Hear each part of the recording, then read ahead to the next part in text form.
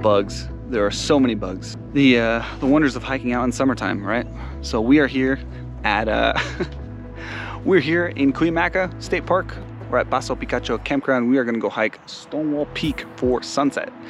Here with Susie today. I'll drop her Instagram down below if you want to check her out. We did some portraits in 𝐦𝐤𝐤𝐿, just quick portraits. We're also going to do some portraits up the mountain. So this will be obviously a vlog, some landscape photography, some portrait photography, a lot of me swatting flies and stuff away. It's not normally this bad, but let's make our way up there for sunset. There's some clouds in the sky, so I'm feeling good about it. Feeling good about it.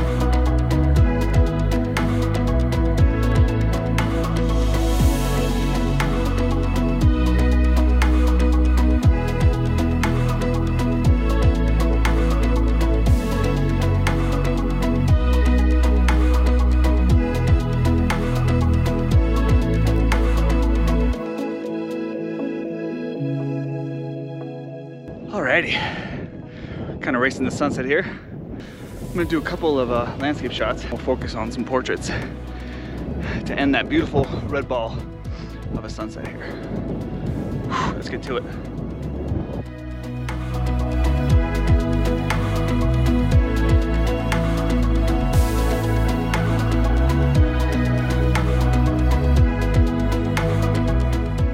All right, how do you like the hike?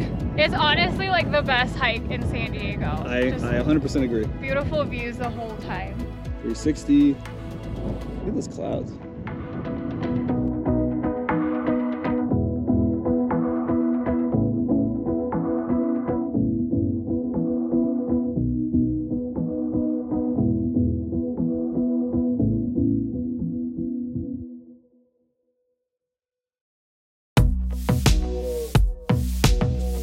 Hiking back in the dark. Seems like you enjoyed the hike. On location still, so let's wrap up the video. One of the things I always recommend to people, especially when they're doing landscape photography, portraits works as well.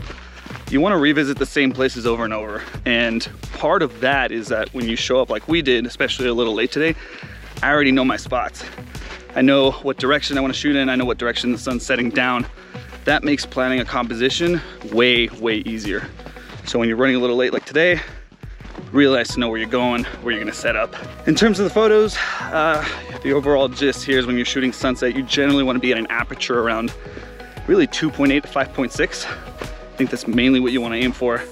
Try to limit that ISO. Anything above 400, you might start to see some grain, depending on what kind of camera you have. And then your shutter speed, really, you're taking into account the wind. So it was a little bit windier up there. I think I still got away with 1/100th of a second. But I didn't really want to go anything slower than that, or the hair and some other parts of the photo might be just a little too blurry. Hope you guys enjoyed the vlog. Stay tuned for some more content. Just gotta hike down in the dark now.